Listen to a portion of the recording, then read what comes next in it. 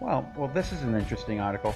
I had my thoughts about this, but I guess according to Brian Osman, my thoughts are actually somewhat confirmed.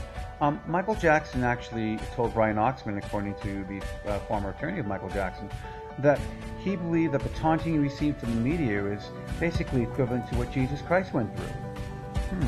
Well, I guess, an international pop star, if they're actually sort of taunted by the paparazzi in the media, that could be somewhat equivalent to a man getting nailed to a cross and crucified for hours upon hours upon hours.